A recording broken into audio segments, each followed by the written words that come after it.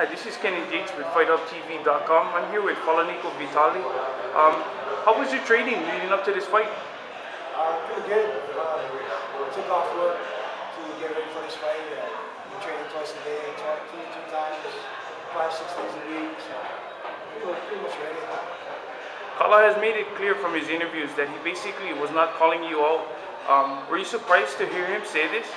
Yeah, I was surprised at first, but I saw his video clip on YouTube, so it's kind of messed up how everything went around. And, we both had an agreement to fight, so we should have decided to have fun, go take care of business. What is your game plan coming into this fight? Pretty much everything, you know. My strength right now is my shape, so I'll be in good shape for anything, so I'm just going to feel them out, do what I gotta do.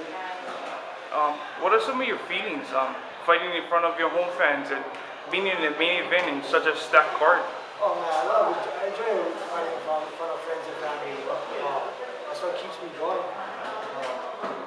It's the same feeling every fight. I treat every fighter like the same way. So that's pretty much the same. Thank you very much for your time. Good luck tonight. And is there anything you would like to say to your fans?